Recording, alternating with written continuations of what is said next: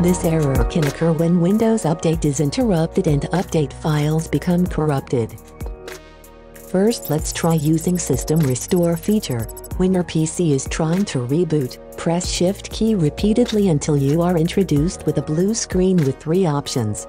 Click on Troubleshoot option, then Advanced and then System Restore. Select your user and then enter password. In newly opened window, click Next, then select Restore Point. Click Next again and then click Finish button. Then press Yes button to confirm. Now wait till this process is completed and your PC is rebooted. This time let's try to uninstall recent Windows updates manually.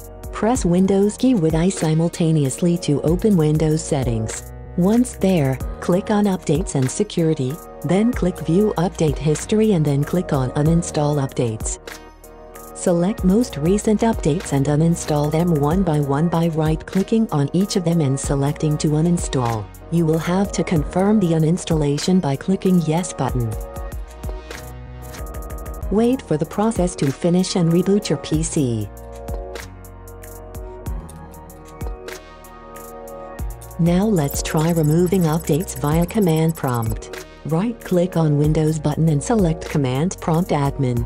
Type in the given command and press Enter. This will provide you with a list of all installed Windows updates.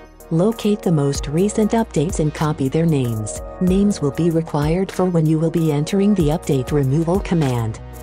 Now, enter the given removal command with exact update package name and press Enter.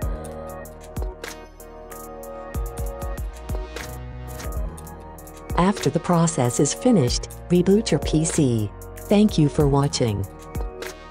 Subscribe for more videos.